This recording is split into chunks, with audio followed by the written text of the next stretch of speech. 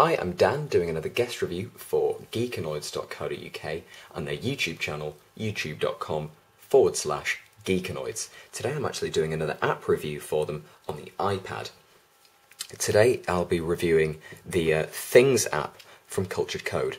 Now, this app is an absolutely fantastic to-do productivity organizer and manager. It really does make a busy workflow quite easy. Now, the first thing you'll see happen when I launch this app is that you'll see a syncing screen. And the reason you'll see this, hopefully, there we go, there's the syncing screen.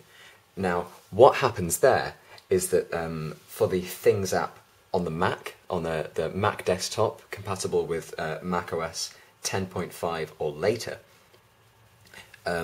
you can synchronize to-dos, projects, and which to-dos you have completed and which are yet to be completed, when they should be completed by, all the information you need to keep yourself organised and up to date on all platforms.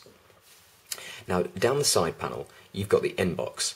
Now, this is a list of to-dos where you don't know where they should go yet.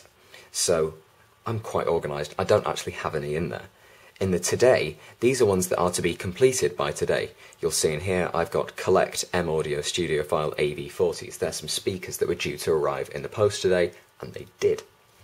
If we click on next, we've got a list of all of the upcoming to-dos, whether they've been set a date or not, all categorised. Now you'll see I've got 3 categories: Technolicious, Schoolwork and Shedfed. Now these are just some personal projects, but these can obviously be anything you want. So I've got film, an iPad review, I've got an invoice for some web hosting, and then in school I've got some read, I've got a book to read, and then in Shedfed some things to collect in the post.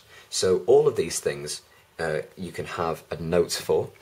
You can set a complete date. So if we just tap on collect 4x6 meter guitar leads, you'll see that it comes up in this really nicely displayed panel there, and just in the notes it says £20 from eBay. So obviously in that note you can have whatever you want. You can also send this as an email to someone else. You can move it to a different category, or you can show it in today if you want to make it a little bit more urgent. In the scheduled, you can set to-dos that you want to start at a future date. So if you know something's about to happen, but you don't know when it's going to happen or it hasn't started yet, this is the place for them to go. In the someday, maybe you're thinking of something far, far in the future, or something you'd just like to write down, then it would go in here. In the projects section, I've got 3 projects. In Technolicious, we've got all the things that are up and coming and haven't been checked. And then the ones that have been logged, the ones that I've already done, are all of these reviews and things that I had written in.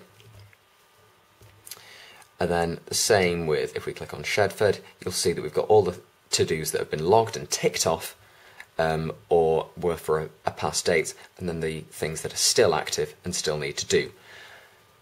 If we go to the logbook, this is just a complete list of all the things that I've completed. The reason it's called Things is you can't fit everything into one category, so it's a thing. It's a thing to do. It's available on the App Store for £5.99. It used to be £11.99, so I think this price reduction is makes the app definitely well worth it, especially with its syncing capabilities with the Mac, available from Cultured Code. The app is iOS 4 tested, so that when it is released on the iPad, that's all ready to go. And also, there is an available iPhone version of the app. If you have an iPad, an iPhone and a Mac, these can all keep synchronized really conveniently over Wi-Fi. No plugging it into iTunes, just over Wi-Fi, which I think is a really important and brilliant feature.